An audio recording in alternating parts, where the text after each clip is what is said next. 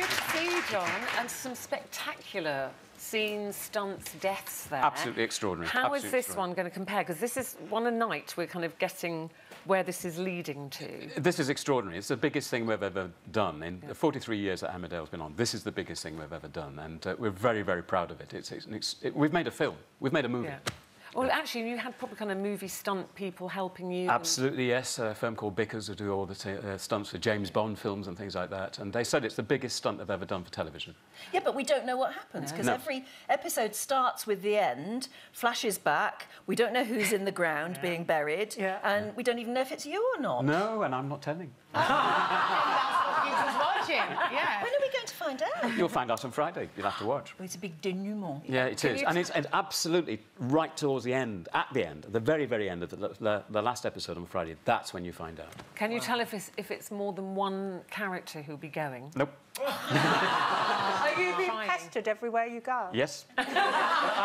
Look, I'm acting on behalf of people like me. I don't read the back of a book. I just need to be told it's good. I just look at, the reviews of the film, this outstanding film, this, breakthrough in cinematic, and right, fine, that'll do me. Yeah. 5 stars, well, and it's going to end up being the highest viewing figures I think Emmerdale's ever had or something, isn't it? It's well, I hope so. I hope so. It deserves it. It does. We're very, very That's what is so brilliant about Emmerdale, I mean, when I was there... Oh, yes, you two were to blame. Yeah. He married me. Yes. Which is why I don't want Paddy to be killed this week either. No, but it's true. I always remember, Emmerdale was always classed as the third soap. You sort of went EastEnders and Corrie always at the top, and Emmerdale number 3. Yeah. And it's not. It's well up there. It's well up there. I mean, and that's how it should be. We work in a very conservative industry. It takes a long time to make people change their mind about a show. Yeah. And Emmerdale has this overhang of... It started as a lunchtime show. Yes. And people still view it. Some people still view it as that. It absolutely is not. No. Absolutely is not. On top of this storyline, the long-running storyline with Ashley has been his suffering from dementia, of course. Yeah. How did you feel when they told you about that storyline coming up? Well, it's just over 2 years now since Kate Oates, who was our producer at the time, took me into her office and pitched this story to me. And she said, look, you probably want time to think about it, John, because this will obviously mean you leaving the show, which is sad. And I said, no, I don't need to think about this at all. I recognise this for what it is. It's the best story that anyone has ever given me as an actor. Really? But it's after that, I started doing the research, and then I started to realise the responsibility of doing this.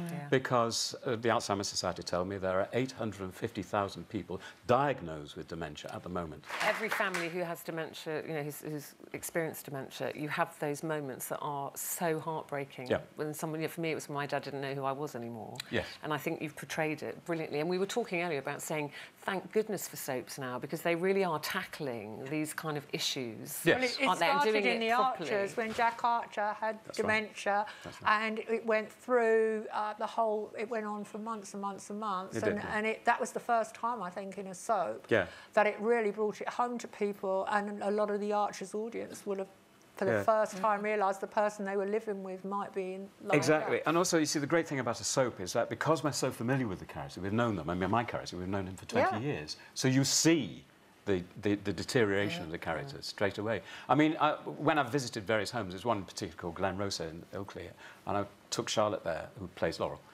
once, and she was wondering if it's going to be upsetting. I said, well, not for us, because we're seeing these people as they are. What's upsetting is knowing them as they were. And, of course, we know Ashley as he was. So it's upsetting to see him. Yeah, but Ashley's at the point as well where he knows where he was too. He can feel it happening, and occasionally, a moment like that, he suddenly realises what is happening. Well, it's particularly the case, apparently, with stroke-related vascular dementia, which is the condition I have. You have these moments of lucidity where you absolutely know what is happening. And I spoke to one nurse, and she said she describes them as the tortured.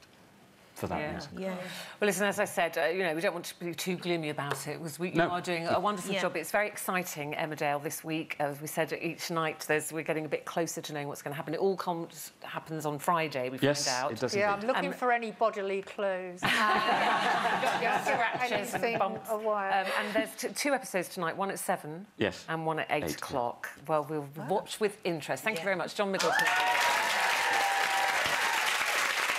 We get some pretty fabulous guests here on Loose Women. There's plenty more where that came from. Just click here. to watch more interviews with a whole range of famous faces.